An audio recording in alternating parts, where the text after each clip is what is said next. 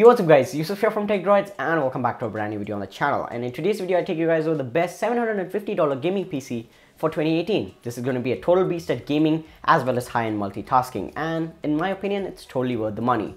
So if you're looking for a PC that can play games at high-end settings and in high resolutions and also get some really good work done, this is the PC for you. Towards the end of the video, we'll talk about the performance numbers, the benchmarks, and some future upgrades that you can get to make the performance of this PC go higher or make it a better beast. And apart from that, all the parts in this video will be linked in the description to Amazon US, and those are affiliate links. So if you want to help the channel out and in turn help me make more videos, go ahead and buy from those. And with that being said, let's get on with the build. So starting off with the CPU, we have the AMD Ryzen 5 1500X. Now I know this is the first generation and I will explain towards the end of the video why I don't go with the second generation.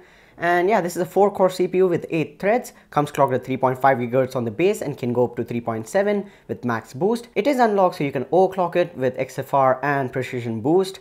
It has a TDP of 65 watts and it's a really good package for only $149. And the best thing is that you get a Ratespire cooler that is not LED, but still if you want to overclock this thing and get some extra performance, you don't have to buy a third-party cooler. Now to house that CPU, we have the MSI Pro Series B350M Pro VDH. This is a really good budget B350M motherboard with the AM4 socket, 4 slots of DDR4 up to 3200 MHz, so you can add memory to your heart's content. It is micro ATX in terms of the form factor, so you're not paying a premium for small. USB 3.0 HDMI, and it can also support overclocking, so for $70, a really good deal in my opinion. Now for memory, we have 8GB of Ballistic Sport LT DDR4 at 2666 MHz, really healthy clock speed for the first generation, and for $80, I know RAM pricing is still the same. It will come down eventually, but for $80 now, 8GB in 2018 should be really enough for gaming and doing modern day-to-day tasks.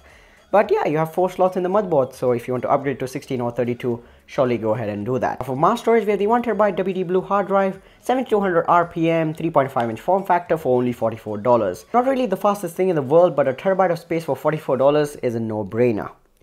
Now to power this whole build up, we have the Thermaltake Smart Power Supply, which is 600 watts and 80+ White certified with a 5-year warranty. 600 watts should be more than enough to power this whole build up and also leave some headroom for future upgrades, and for $39 you cannot ask for more. Now for the start of the show and a graphics card, we have the Gigabyte GeForce GTX 1060. This is the overclocked edition. It has 2 fans, so 6GB of GDDR5 memory, base clock of 1582 and a max boost of 1797 on overclocking mode. It has DirectX 12 support, it is VR ready, 1 HDMI, 3 display ports and 1 DVI.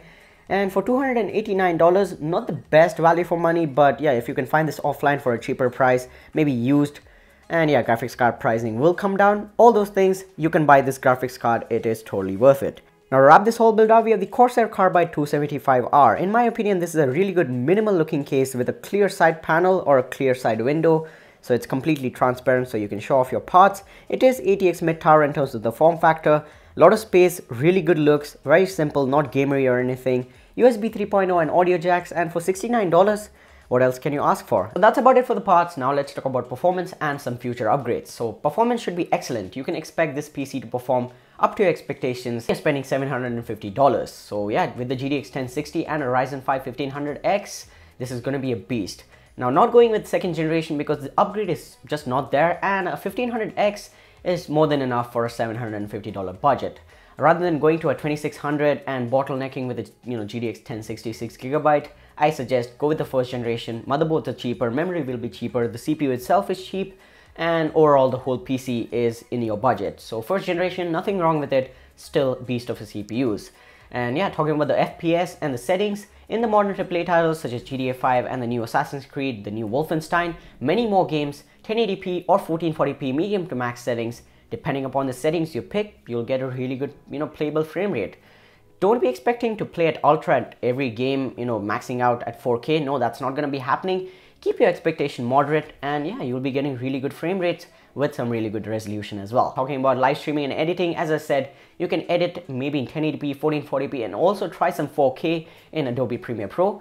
Don't expect to crush After Effects in this one, not gonna happen anytime soon. But yeah, live streaming is also possible.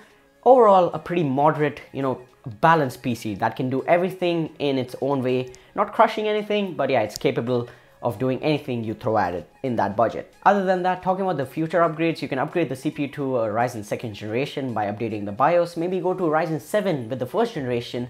That's also totally possible. And yeah, upgrade the RAM, maybe add more RAM, maybe make it 16 or 32 gigabytes in the future if you want more, if your applications demand more. Add more storage. In my opinion, you should go with SSDs rather than hard drives, but yeah, you can add whatever you want, and there is no need to upgrade the power supply as far as you're not doing any major upgrades. Other than that, that's about it for this video, guys. Thanks so much for watching. Thumbs up if it was helpful. If you enjoyed this video, go ahead and subscribe for more and hit that notification thingy so you don't miss out on uploads. Let me know in the comments down below what do you think about this build, what do you think about the video overall. Thanks so much for watching, and I'll catch you guys in the next one. Peace out.